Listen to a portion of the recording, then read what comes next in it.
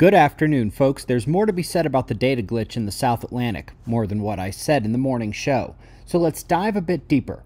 As I said, the glitch made it appear that 80-foot waves covering a psychotically huge area of the South Atlantic Ocean were heading northwards towards West Africa. That certainly wasn't the case. Every other data set showed it as relatively normal seas at that time, which you can still go back and check on Null School as I am showing here. Even a 3-foot tsunami makes ionospheric anomalies, so the lack of anything during this event tells us there were certainly no 80-foot swells covering thousands of square miles, and of course nobody at the coast saw anything as well. Lastly, the buoy data is some of the most robust of them all, and it showed nothing in the South Atlantic. It did show a weird anomaly in the East Pacific near Chile.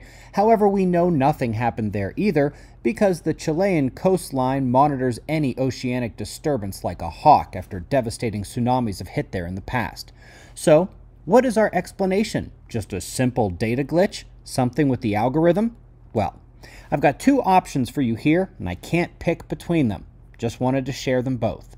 First, I saw this post on Twitter, and while I'm going to correct it slightly, I want to be clear. I like this person's attitude and mindset, and that the post here is exactly the kind of mindset you need to have in this community.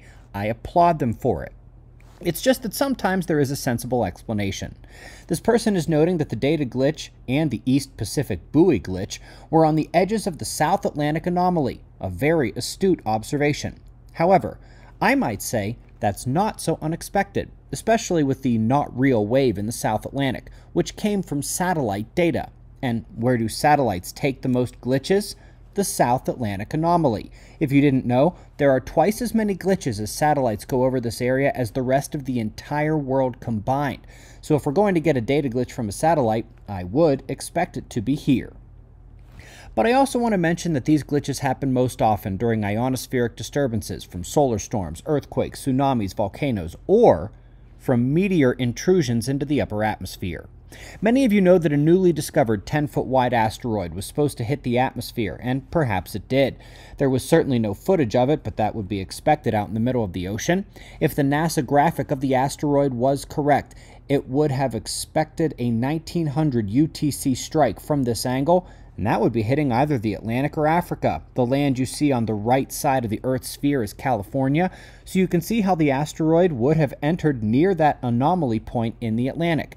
If it did, and burned up in the ionosphere, it could have easily made that satellite glitch that had so many of us eagerly awaiting updates on the megawaves yesterday. Again, I don't know which one of those is correct or if it's something else to blame for the glitch, but it was indeed a glitch. And I'll see you in the morning for the Daily Show. Be safe, everyone.